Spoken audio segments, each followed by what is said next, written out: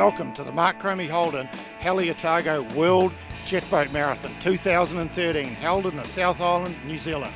Over 950 k's of racing on big rivers, small rivers, braided rivers, very skinny rivers like the Ariti with 12 to 15 cubics of water.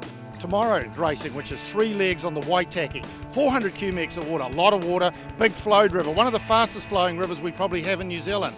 And of course, we've got Canadians over here. We've got a Mexican team, first time ever a Mexican team, absolutely fantastic to see. There's over 40 boats in this race, unlimited boats, gas turbine boats, piston engines, FX boats, which are smaller crate engine, CX boats, which of course is a crate engine boat too. Every day we'll be bringing live updates. Just tune in, it'll be absolutely fantastic. 7 days of absolute brilliant jet boat racing.